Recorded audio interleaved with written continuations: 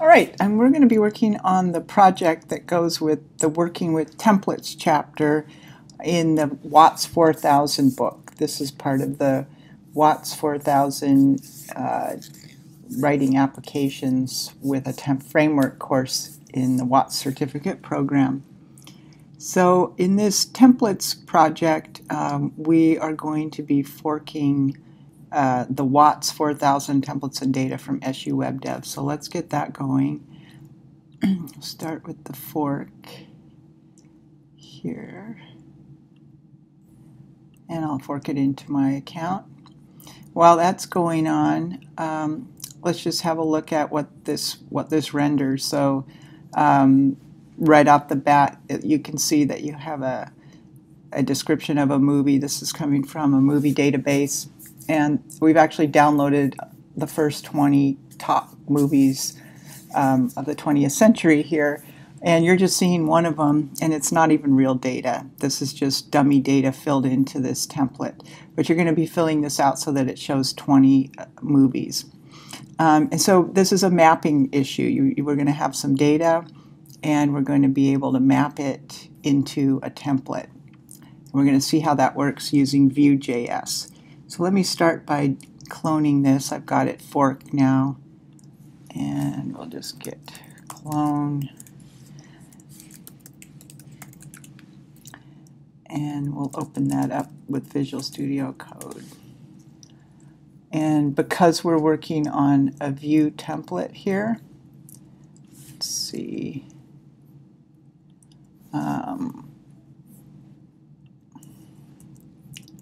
Let's take a look here. WATS, let's see, code WATS 4000. PWD code WATS 4000. And we will need to npm install to get the node modules to fulfill our dependencies. Okay, so if you recall from previous work with Node, with Vue.js, we've got a set of dependencies that we need to be able to build out our project. So npm install, and we'll let that get going. And while that's going, we can take a look at the data and the template that we're working with. So it's all located under the source directory, and you'll find the data under the assets directory. And what you'll see is that you've got an object here. So the npm install is done. We've got our node modules. Take a closer look at this data. If I roll up this results, you can see this is an array. And these are my 20 movies. There's an object for each one of them. These are the ones that we're going to render out to our template. And then there's a set of variables, page, that shows our current page, total results, total pages. So we're going to use that for some summary data. And I happen to have created a drawing here that sort of sketches out how this data will map onto the template. So we've got this one entry of summary data showing the current page, total pages, total results. Then I've got for each movie a poster path, the original title, the ratings based on voting average, and we'll see the requirements on that. Overview, which is a description, a release date, and a list of genres. All right, so let's take a look at how we can start working with this code. We're going to find under components the results view. So here's our view file, and we've got a typical kind of view file that we've seen where we've got a template, script, and scope style sheet. So we won't worry about the style sheet right now, but we'll take a look at the script. What's happening here? As I said earlier, we have this static data, this API results. It's located in assets. And I need to import that into my view file so that I can use it. So we use this import syntax where we just provide a variable name for whatever we're importing. And here we are, we're just importing this file. So we get this API results. Now API results, we're just turning around and returning that using our data function. And so the net result of that is that we make available all of the key value pairs in this API result. So our code now understands what a page is, what total results are, and what results are here. So one of the things I can do to visualize that is I can run my let's run my server. So npm run serve, and I've got the Vue DevTools installed, so I can go take a look at what data is actually available. So we haven't really applied any to our template. All of this is just hard-coded data. But if I go out here to Vue, I can see that we have this concept of a results tag, but really the data that's available is listed here. And this is just totally pulled in from I've exported that from my data function, and it just kind of matches what I've seen in that static file. So I have the ability to pull any of this data into my template. So let's see how we're going to do that and what it will look like. So if we can close up this script, we're not going to do anything with that, but we're really going to be working in the templates, and we're going to be working with binding data to this template. And there's two ways we're going to bind. We're either going to bind content using the mustache, or we're going to be binding to attributes using a vbind. So let's see, in this case with current page, you can see it's hard-coded to 1. What I want to do is use the mustache to bind this content. And so we're in this span tag, and the content here is total pages, and the content here is total results. So again, we're taking the top 20. Let's take a look at this again. The top 20, and I always like to inspect, make sure I don't have any errors. And right now we're only showing one of them because we haven't actually bound the full set of results. But you could see that we're getting the first page, and that there would be a total of 173 pages for a total count of 147,445. Well, we're not going to pull all that in. We're just pulling in page 1, which is the top 20 out of those. So this looks good. No errors with that binding. It's good to check these things as you go. The next thing we want to do is create a for loop here. And with this for loop, what we're going to do is we're going to use the v-for, and we're going to set up an iterator that will go through our results. So we don't have to actually write a for loop. We don't have to count to 20. We have this results array, and we'll let that drive this. So in this, and so we don't set up the for loop on the UL. We set it up on the LI because we're going to want to repeat these list items, one for each item in the array. So we'll do the v-for directive, and we'll say result in results. Okay, and I'm getting a red line there, and if I look, it's saying, hey, I'd really like to see a key. And this is talked about back in the discussion here. Let's see, when we talk about looping, that it's a good idea to put a key into your loop, because sometimes when you're using nested components and Vue needs to keep track of how to update each of the components in every array, these keys can help out with that. So what we're going to do here, let's close this out. We're going to set up the key, and the fact is the database has provided an ID, which is a unique key for each of these movies. So we're going to use that, and we're going to do this by changing this a little bit so that we pull result, which will be the object for each of the object that we pull out of each array, and then the ID will be the ID field. And then once we have that, we can just say key equals ID. And that clears out that problem that you saw, the syntax problem. And it just allows Vue to keep track better of what's going on inside this loop. And it probably would work without doing this ID, because we're not really nesting anything here, and sometimes it's even tricky to see the bad effects that can come out of things like this.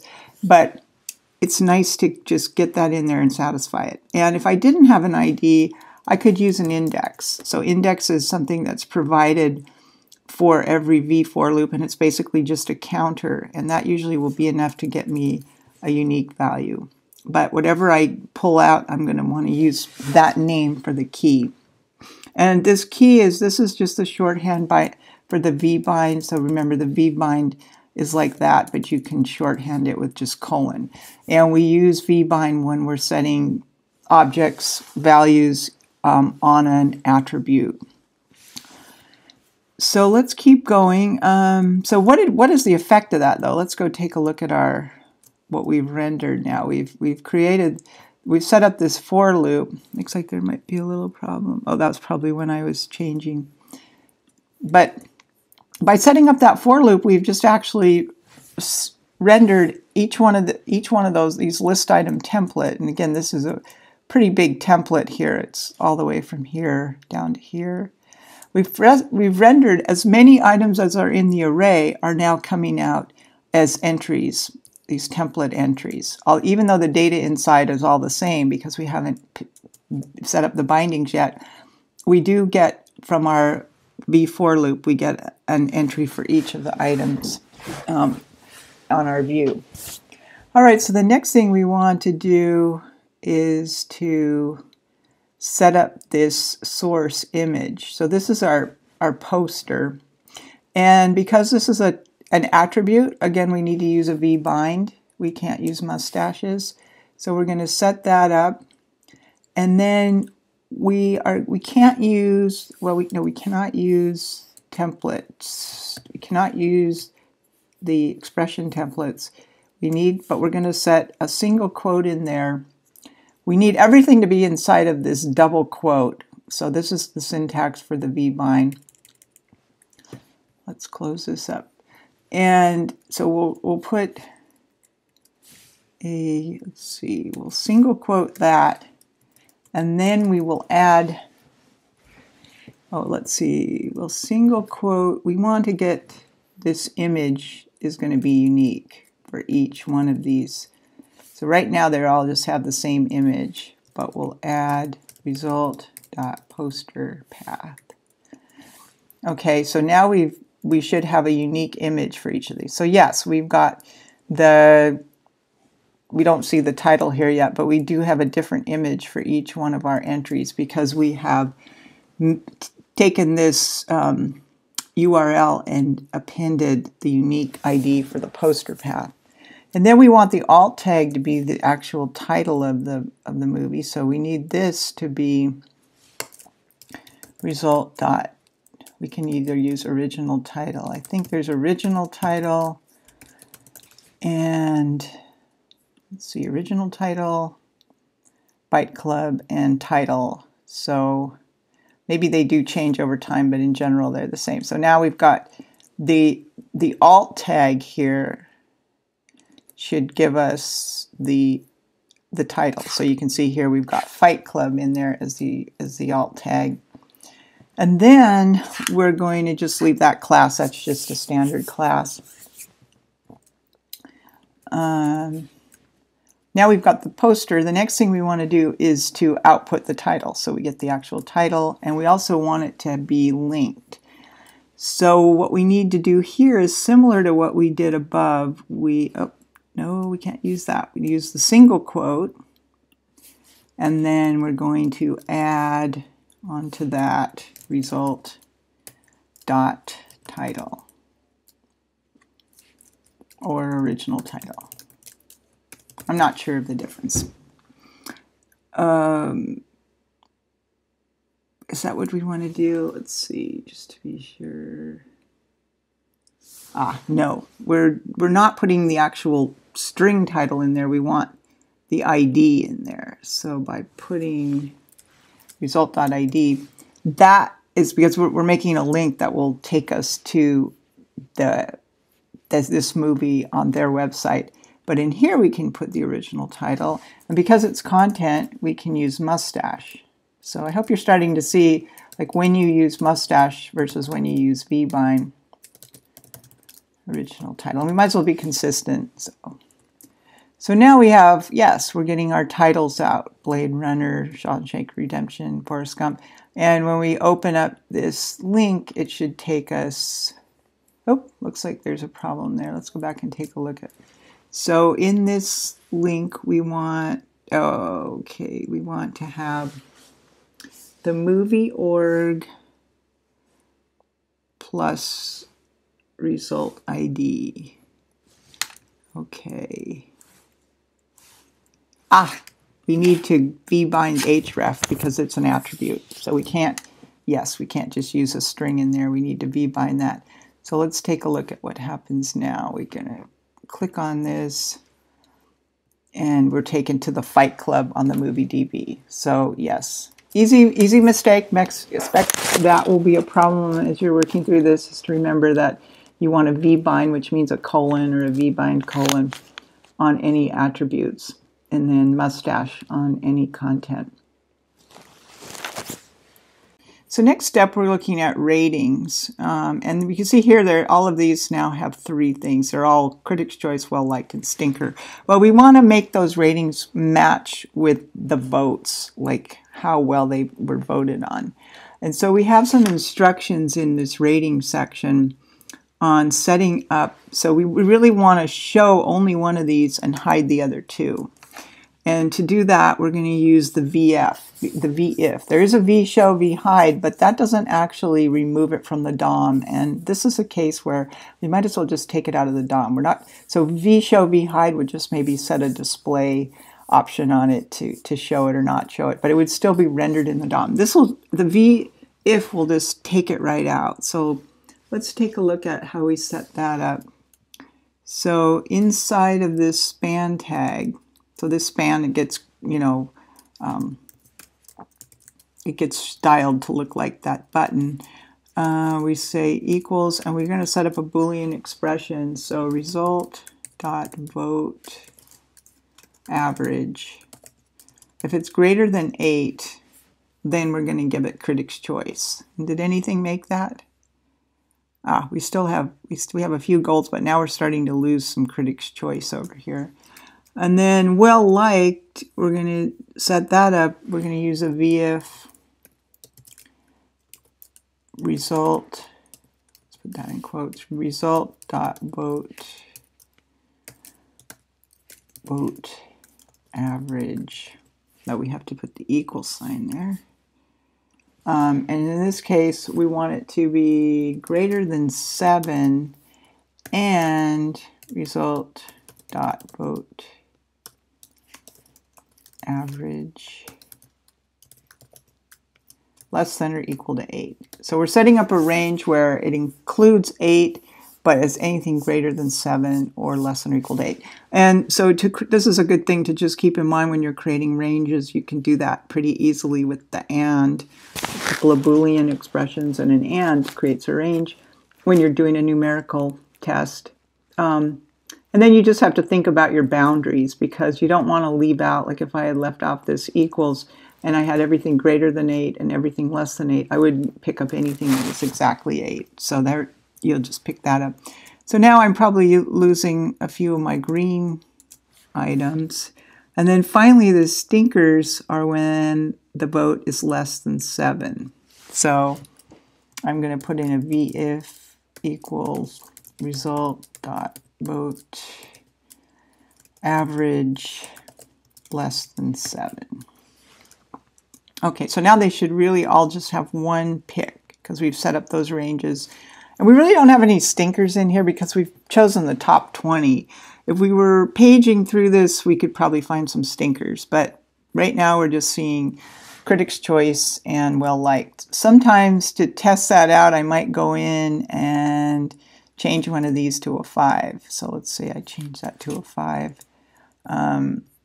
Now it's a stinker. So my logic is working, but I'm not going to see many of those in this view. All right, so we've got our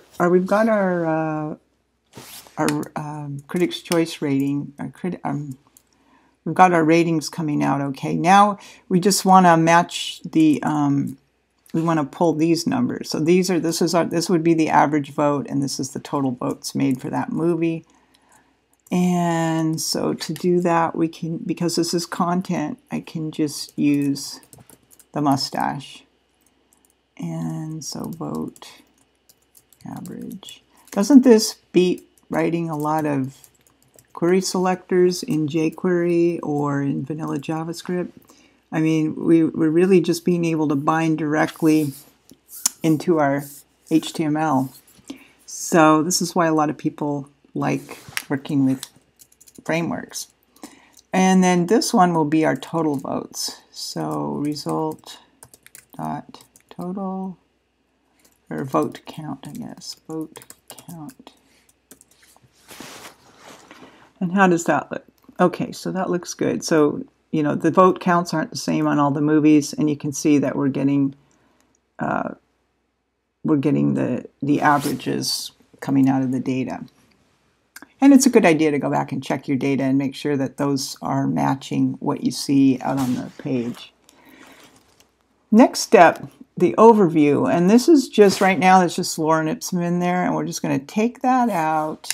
And this is going to be, we're in content, so we can just go ahead and put our overview data in there. You don't have to do any binding other than the binding that you get from the mustache. And now we have our descriptions for every movie. Now we're down to the original release. So this is a date, and we should be able to find this date in here, and we do have a release date, so we can actually use that release date. And this can just use a mustache because it's content. And let's take a look at how that rendered. So, oops, you don't see it coming out. Let's take a look here. Did I copy that right? Release date. Oh, I need to use the object result. Result, release date. Yes, so now we're seeing a date. There's a stretch goal, and we can take a look at how that would work right now. Right now you look at this, and that's not normally how we see dates, year, month, day. We have a way of looking at them that is, you know, according to our English language, how we like to view dates is by year, month, day, year. So let's look at how we can do that.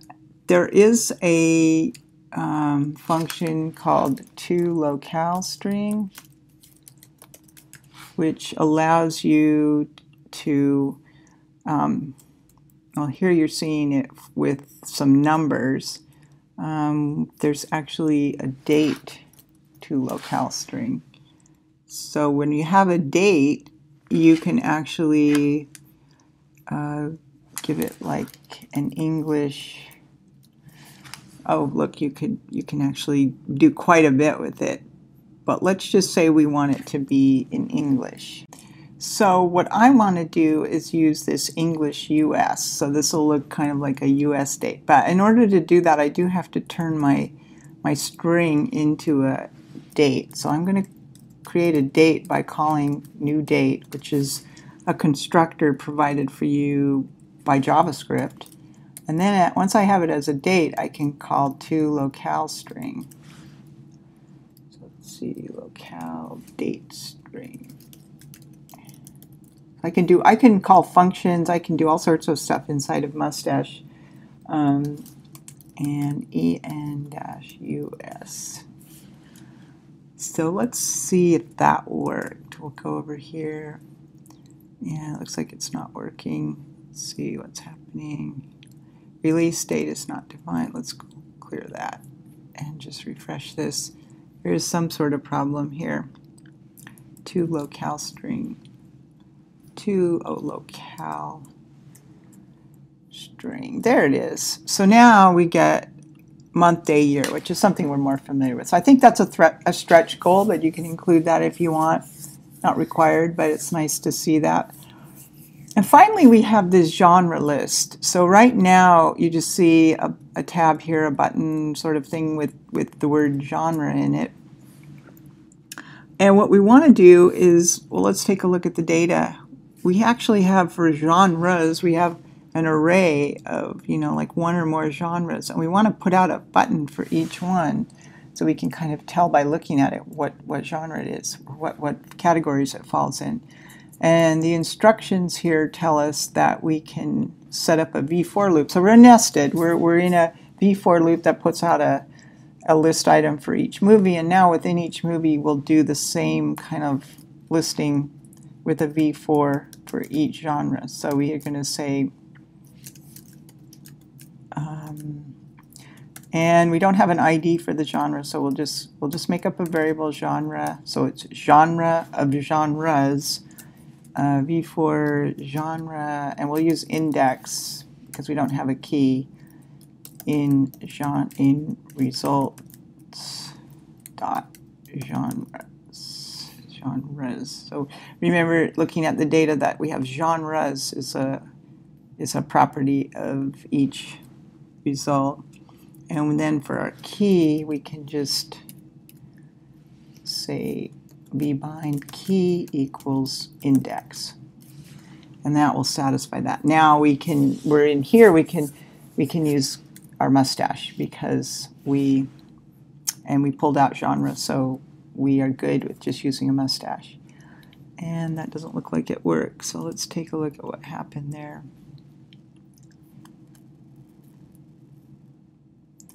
Yeah, I'm not seeing those. Let's see what we're doing here. So we created a v-for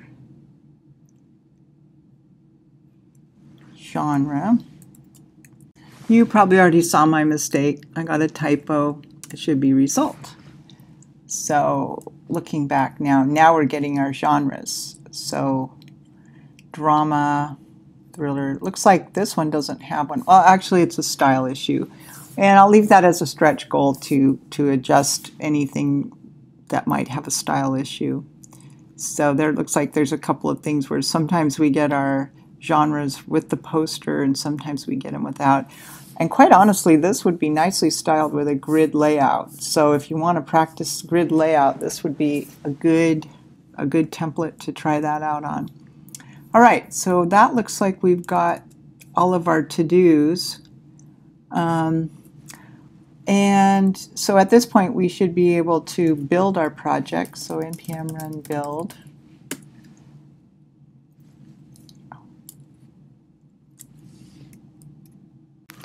And the build looks like it was successful. We've created our static files. Let's go look over here.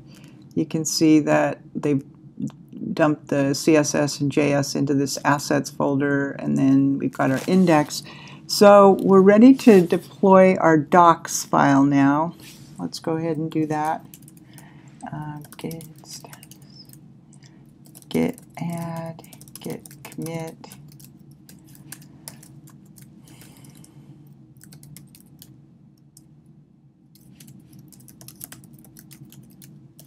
And git push. All right, so that's ready to go. Now I've installed, yes, open in GitHub. I've installed this nifty little plugin here to VS Code, and I'm going to use that. So I can just hit an F1 and then say open in GitHub project, and it'll pop me right in there. And once I'm in there, now you can see when I forked, I picked up the SU Web Dev link. I'm going to get rid of that for now. And I'm going to go create a new link here using GH Pages. So let's go and see if we can get that going. So I want to choose the docs branch because that's where my build files are, my static files. And then I'm just going to wait here while this builds. And by the way, if you go and look in the book, so if you go to the Working with Templates chapter, which you definitely want to read about looping and conditionals and binding, that all of this that I've covered in this walkthrough is available in this project templating output text. So many ways to get through this. Let's go back here. We want to see if our GH Pages is done, and it looks like it is. Let's open that, and we'll grab a link to that and post it in our GitHub. So now we have our two links. We've got our github.com link to code. We've got our link to, in this case I have a DNS name on it, but this is our GitHub.io rendered code, and those are the two that you want to turn in for this project. All right, well, I hope you enjoy this. It's a really good example of something we're going to do a lot more of, which is binding data. We'll be pulling data off the internet, but here we're pulling it from a file, and that can be really useful too if you have static data and you just want to share it. This is a good way to just import it and make it available to your templates. All right, have a good week.